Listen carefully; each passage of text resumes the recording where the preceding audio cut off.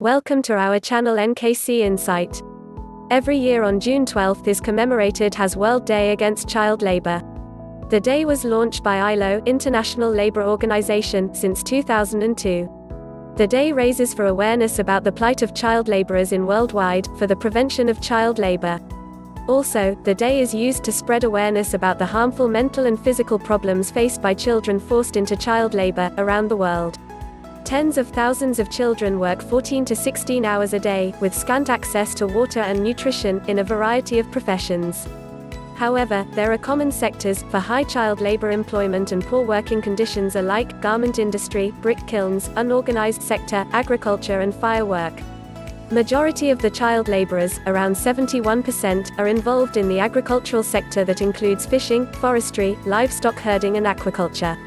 According to the International Labour Organization (ILO), there are about 152 million children globally who are engaged in child labor, 72 million of whom are in hazardous work.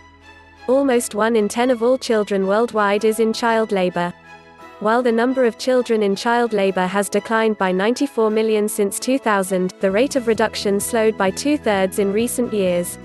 Child labor accounts for 22% of the workforce in Asia, 32% in Africa, 17% in Latin America, 1% in the US, Canada, Europe and other wealthy nations.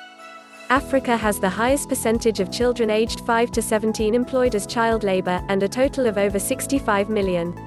Asia, with its larger population, has the largest number of children employed as child labor at about 114 million.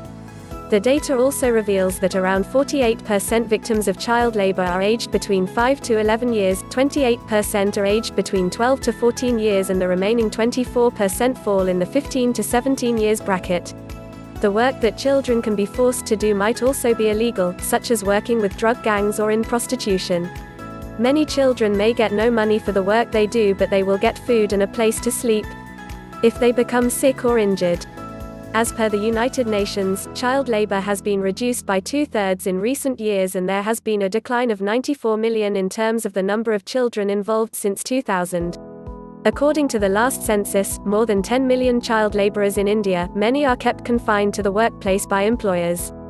Many communities, particularly rural areas where between 60 to 70% of child labor is prevalent, do not possess adequate school facilities. International Labour Organization (ILO) suggests poverty is the greatest single cause behind child labor. For impoverished households, income from a child's work is usually crucial for his or her own survival or for that of the household. Income from working children, even if small, may be between 25 and 40% of the household income. Lack of meaningful alternatives, such as affordable schools and quality education, is another major factor driving children to harmful labor. Many children were among migrant workers who started walking back to their villages with little money or food. Child labor thus leads to lower wages and higher unemployment among adults. Children who work and do not go to school will end up in low-paid jobs later, and so will their children, and so the vicious cycle of poverty is perpetuated. Child labor and other forms of exploitation are preventable through integrated approaches that strengthen child protection systems. As well as simultaneously addressing poverty and inequity, improve access to and quality of education and mobilize public support for respecting children's rights. They can also team up to offer educational courses to parents, giving parents the skills to increase their own income and avoid having to send their children out to work.